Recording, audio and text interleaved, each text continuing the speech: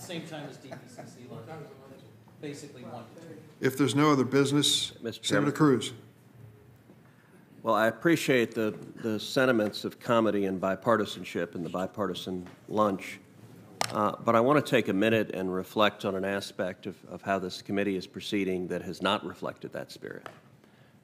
The chairman is aware of my concerns and the concerns of a number of members of this committee that the way the Judiciary Committee has proceeded in the year 2021 has broken with past practice and broken with past norms on this committee, and has done so in a way that has been partisan and has undermined the important role of the Senate Judiciary Committee.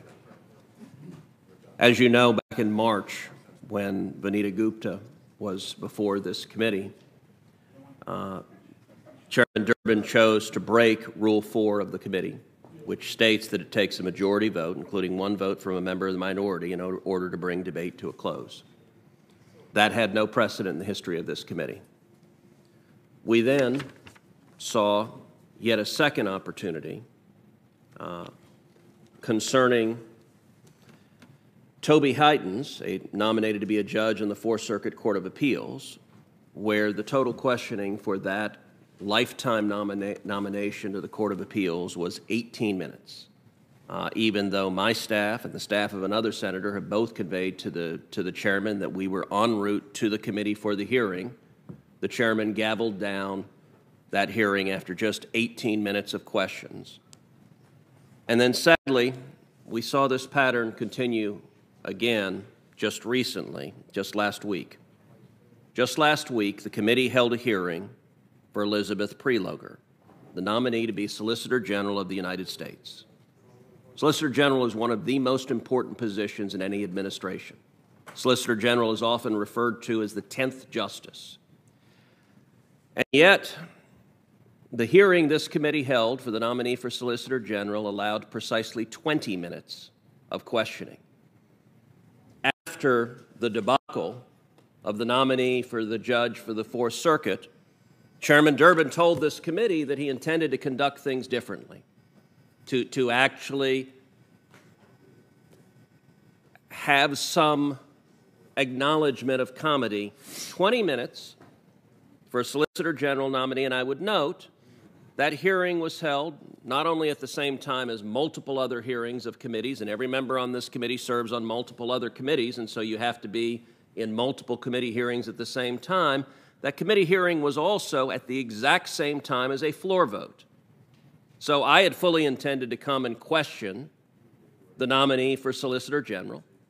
There were serious questions about the conduct of the Department of Justice in ongoing litigation that nominee is responsible for, and yet 20 minutes, and my staff conveyed to the chairman's staff that I was on the floor voting and intended to come back and raise questions. But before I could physically get back here, the chairman gavelled it down. And to put it in perspective, because I'm getting eye-rolling from the chairman right now,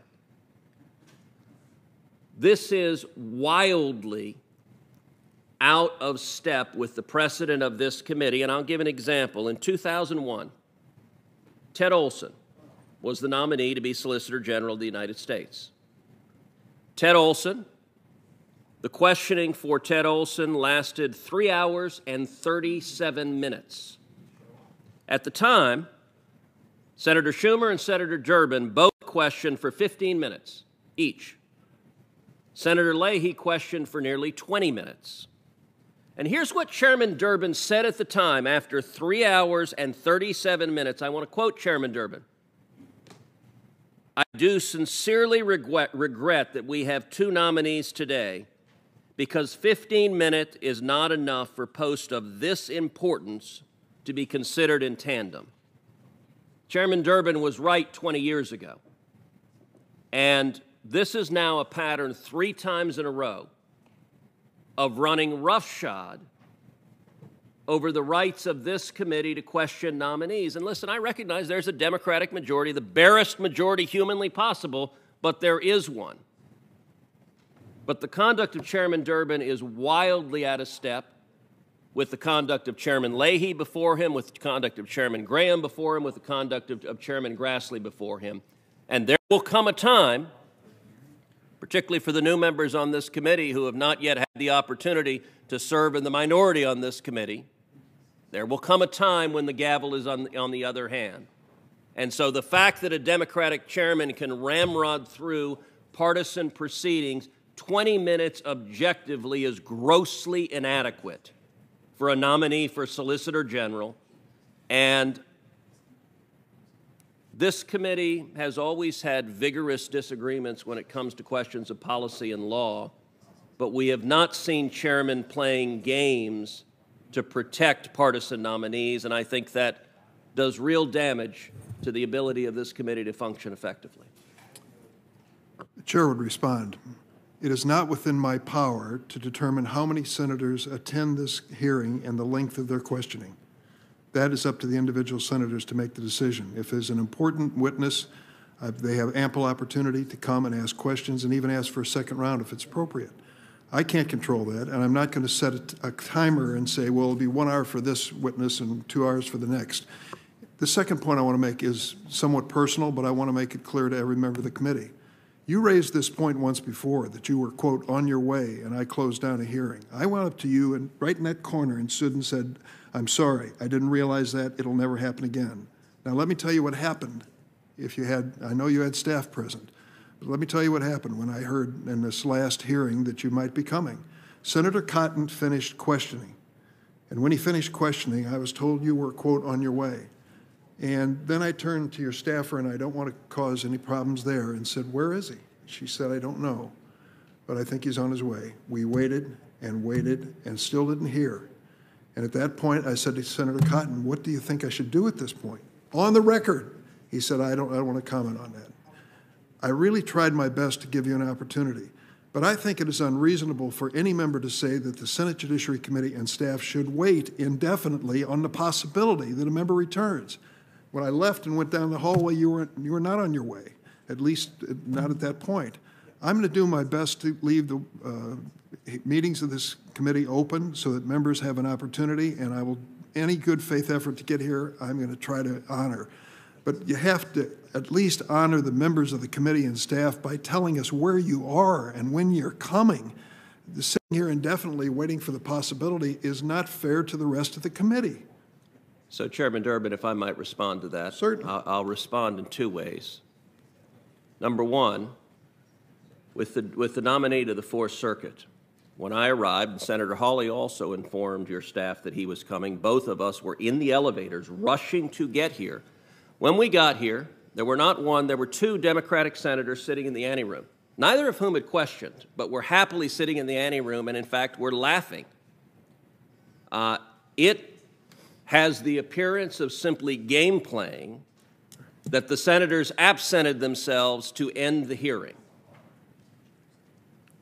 As it concerns the Solicitor General nominee. Wait a minute. The Solicitor General nominee, hold on, you can respond when I'm done responding. 2 members leaving the floor does not mean the committee is out of business. It's my decision with this gavel as to when it's out of business. I understand, did my best but my waiting for point you. is that the Democrats were in the anteroom, they did not ask questions, and their absence is what gave the chairman the excuse to gavel down as well. There's no one here to ask questions because the Democrats were right outside the door. But secondly, the Solicitor General nominee was the second panel of the day. No senator can anticipate when the first panel is going to be over, so it's impossible to plan, I want to be there at X time, because the chairman scheduled the Solicitor General as the second panel of the day. And when the chairman has great umbrage, how could I know where you were? Well, it wasn't complicated. There's buzzing on the clock. I was standing on the floor of the Senate casting a vote, and I had to physically come from the floor of the Senate to here. I asked your staff to tell me how long you would be, and they said I was coming from a vote. She said she didn't know, and I don't want to push her under the bus. That's 20 unfair. minutes is But objectively unreasonable It is unfair for the Solicitor for any General member to nominee. expect this committee to just stand in abeyance and wait for the possibility of your return. Chairman Durbin, amazingly, every other committee chairman actually manages to have hearings where nominees have appropriate time for questioning. It is only the Judiciary Committee that I have seen this kind of gamesmanship, and it is only in the last 9 months. 8 years on this committee, Neither Chairman Leahy nor the Republican chairman played these kinds of games. It has only been during Chairman Durbin's tenure that that has happened on this committee. And by the way, if you want to go back to past nominees for Solicitor General, you can see there's consistently over an hour for the hearing for Noel Francisco, an hour and 56 minutes for Don Verrilli, an hour and 34 minutes for Elena Kagan. There is a long history of this committee questioning nominees for the Solicitor General position. And I understand, Chairman Durbin, that Democrats want to protect Democratic nominees, but giving short shrift to the Senate's responsibility to advise and consent is undermining the ability of this committee to do its job, particularly when the chairman knows fully well on a day that there are votes and multiple committee hearings that it takes time for members to physically get here. And that is true of every member here, which is why other committee chairmen manage to hold hearings open for sufficient time to actually question nominees. It is not unreasonable for members to notify the committee if they are on their way, and I will do my best to accommodate Republicans and Democrats in that circumstance. I always have and I always will. With that, the meeting's adjourned.